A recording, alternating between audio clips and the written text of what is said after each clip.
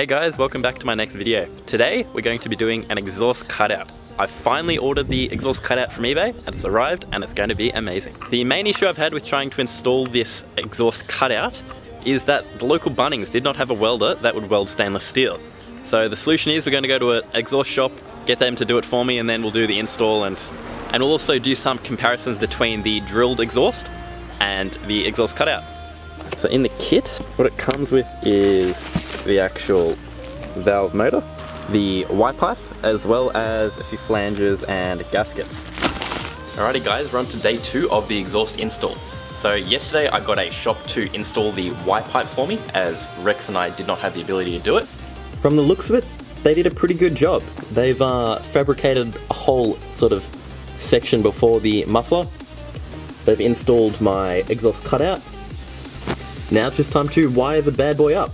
So the actual wireless transmitter that I received came with a 12 volt connector. Now I don't particularly want to wire this through the car, so the solution I've come up with is chop it off here and hook it up to the battery, which is just over that away. Moment of the truth.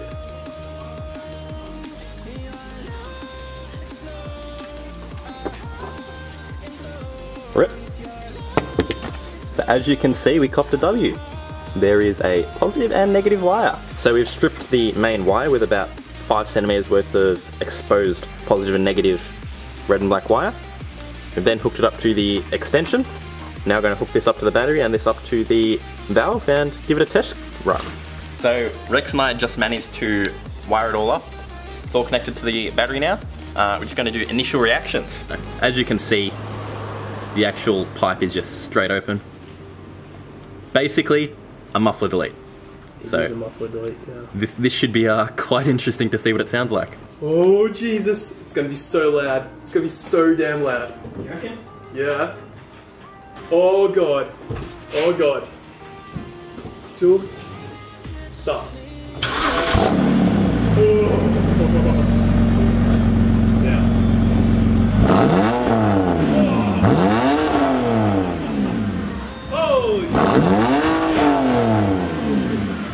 So the next step of what we're going to do is we brought up the car's sort of back carry area, and we are going to drill right through here, and we're going to feed the wire through here, and then that leads straight to the battery.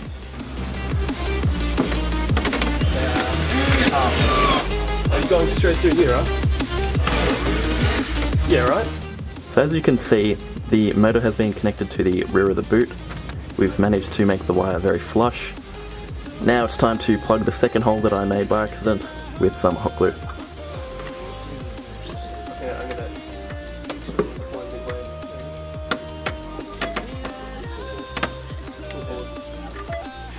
Thanks guys for watching my exhaust cutout video. I'm now going to show you some before and after videos of when the exhaust was drilled and now with the exhaust cutout.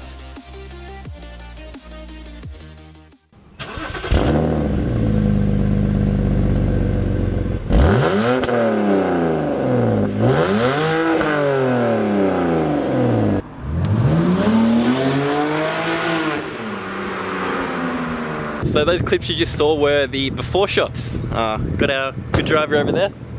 So that was the drilled exhaust. The next shot you will see is the actual fully, not straight piped, but muffler deleted exhaust.